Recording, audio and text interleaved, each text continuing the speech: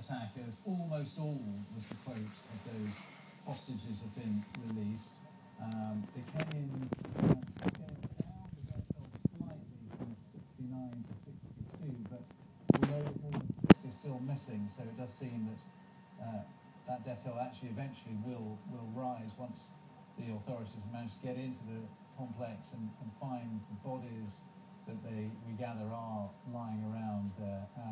So it seems that this gunfire, the explosions we've heard, and television pictures showing troops running towards the complex, all part of a sustained assault to try and end this once and for all, and the Kenyan security forces working hand in hand with American forces and also Israeli forces. It is a shopping complex that is owned by an Israeli businessman, so there is a connection there. And the Kenyan Interior Minister we were hearing from a couple of minutes ago, Joseph Ole Lenku, saying that that fire that you've just been seeing, the smoke from that was started by the terrorists, he said.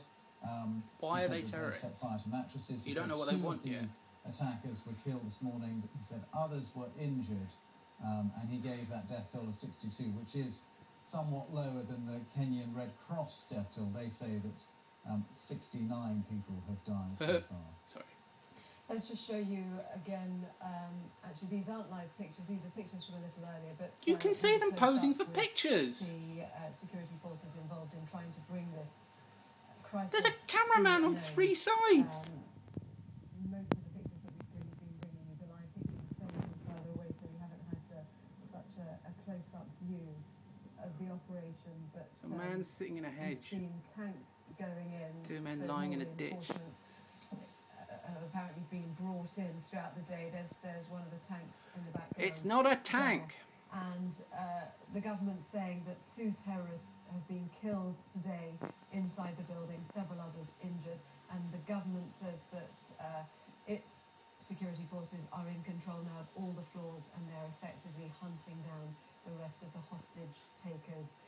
Still no confirmed number. The initial reports were of between 10 and 15 of them, but the authorities saying there is no way any of them can leave. Like Waco owned his shit. Within that building, but they had been fleeing to stores inside the building, and that smoke caused by burning mattresses inside the building. It's been burning for 4 hours, you fucking idiots! With continuing coverage.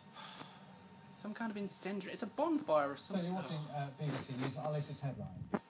Fucking twats. Gunfire and explosions have been heard from the Westgate shopping mall in Nairobi, where Islamist militants have been holding a number of hostages. No, they haven't.